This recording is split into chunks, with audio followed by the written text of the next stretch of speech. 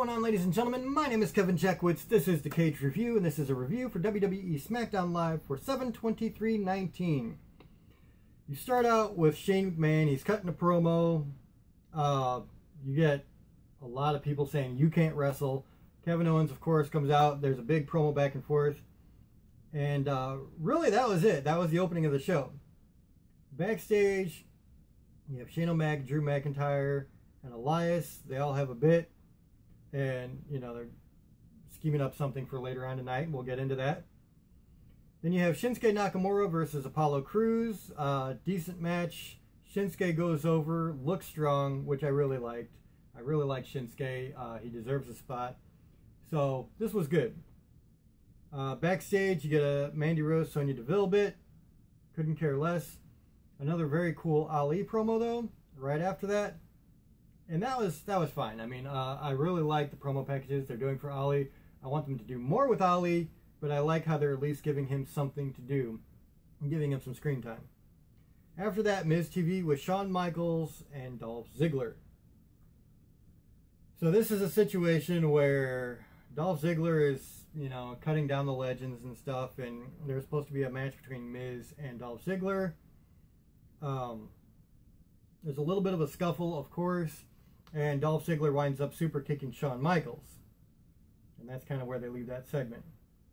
Then you get Charlotte Flair versus Ember Moon. Bayley comes out. There's a big distraction. It was a decent match. But yeah, Bayley distracts Charlotte. Ember Moon gets the win. So Ember goes over Charlotte, which I thought was pretty cool. Then you get Kofi Kingston and Randy Orton exchanging promos. And I did like this segment because they're mixing a lot of reality, what we know as fans about what happened between Randy Orton and Kofi Kingston. And they're bringing that into their feud now.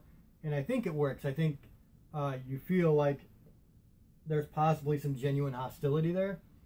And so I liked it, man. I thought it felt very genuine, very organic. So good promos there. Then you got Kofi versus Samoa Joe with Randy Orton at ringside.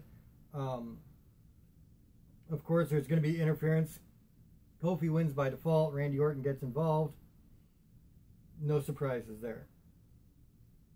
You get an in-ring Finn Balor interview where they're talking about, you know, Bray Wyatt attacking him. And now they have a match at SummerSlam. And then the Firefly Funhouse pumps up on the Titantron, and Bray Wyatt is kind of giving his retort promo where he's saying, you know, you might be superhuman, but the Fiend isn't human at all. And he's like, you know, beware, basically. You get a backstage Charlotte interview where she's talking about she doesn't have anything for SummerSlam yet. And so they're kind of hinting toward there's something big going to happen there. So, the last match is Kevin Owens and Roman Reigns, with Shane O'Mac as the guest ring announcer, Elias as the guest timekeeper, and Drew McIntyre as the guest referee. So this is exactly what you would expect it to be. Shane McMahon, Elias, and Drew McIntyre are basically trying to get the upper hand on Kevin Owens and Roman Reigns. Kevin Owens and Roman Reigns have a little bit of a match between each other, and then they just decide to go after everybody else. So they take out Shane O'Mac, Elias, Drew McIntyre, Roman Reigns, Kevin Owens standing tall at the end of the show. So there's things about this that I liked, and of course things about this that I didn't like. And the big thing that I didn't like really was the Shane O'Mac opening. People were just sick and tired of it at this point.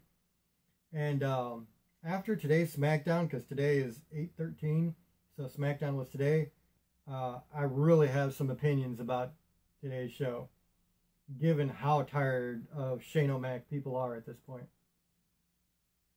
But, you know, Shinsuke Nakamura, Apollo Crews was fine. I kind of liked the ending. I did like the Finn Balor, Bray Wyatt back and forth. I also liked the Kofi Kingston, Randy Orton back and forth. Kind of a lack of action, I think, on this show. So, considering I'm really torn on this one, I think I'm going to go straight down the middle with a 5 out of 10. Because there were things I liked about it, things I definitely did not like about it. Definitely could have been a better show. But I think I'm going to go with a 5 out of 10. So that's where I'm at. Let me know what you guys think in the comments below. If you enjoyed this, hit the like button, subscribe, and share. My name is Kevin Jackwoods. Kaged Nation, out.